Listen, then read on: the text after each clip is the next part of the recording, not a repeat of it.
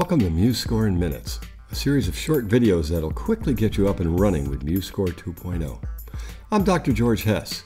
In each of these videos, we'll look at how to use some of the basic functions of the exciting new version of this program. MuseScore is a free and open source music notation program that's a great alternative to Finale and Sibelius. You can download it for free at the website shown on the screen.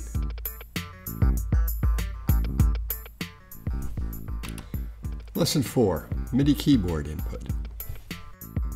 In the last lesson, we covered basic note input using only the mouse and computer keyboard. This is fine, particularly when you're away from your workstation, but there are better ways to enter notes. The first one we'll look at is using a MIDI keyboard.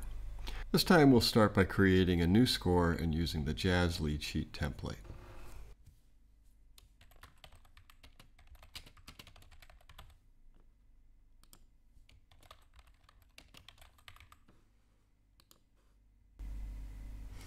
We'll scroll down here and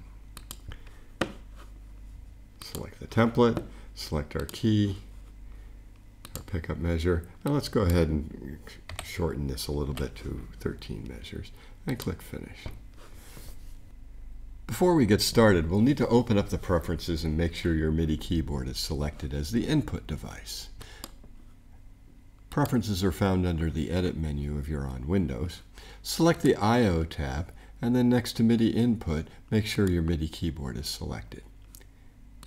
If not, select it from the drop-down menu, and then click OK, and you'll need to then restart MuseScore. It's okay, we'll wait. This note input method is basically the same as with the virtual keyboard. You'll choose a note value, play the note on the MIDI keyboard. Remember the shortcuts, 4 for an eighth note, 5 for a quarter, 6 for half, and 7 for whole. A period for a dotted note, and Shift+ for a tie. Remember to add the dot after entering the note value, and to select the trailing note value before entering the tie. So now let's enter the first phrase.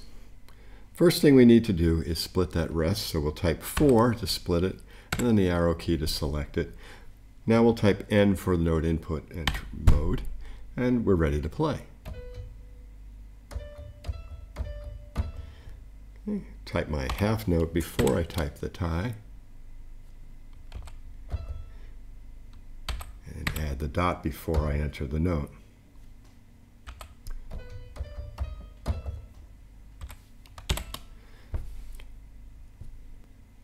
Now that didn't take long.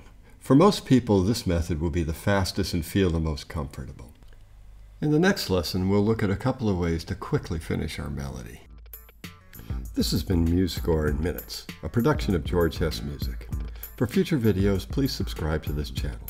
And for information about music technology training and clinics, please visit our website. Thanks for watching.